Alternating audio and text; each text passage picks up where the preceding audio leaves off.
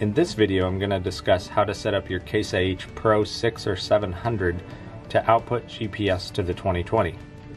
This video is applicable if your tractor has factory auto steer and you're connected to the NAV2 controller with your GPS adapter 727131. You'll navigate to the Toolbox.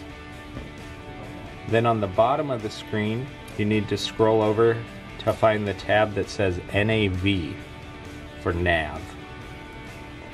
On this tab, we're going to click on NEMA output setup.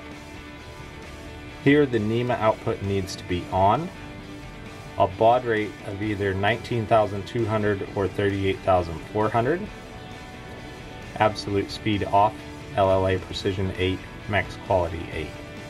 Hit OK on this screen. Then you'll go to the NEMA message setup edit.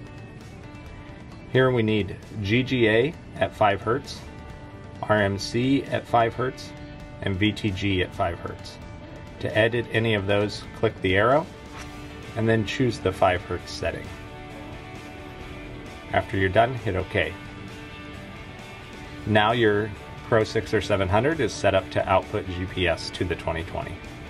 If you're having further problems, check the connections of the wiring to the 2020. You should be using the output 1 and 2 connector on the 727131 connected to the 2020. If you're still having problems, contact your local precision planning dealer or call us here at Product Support.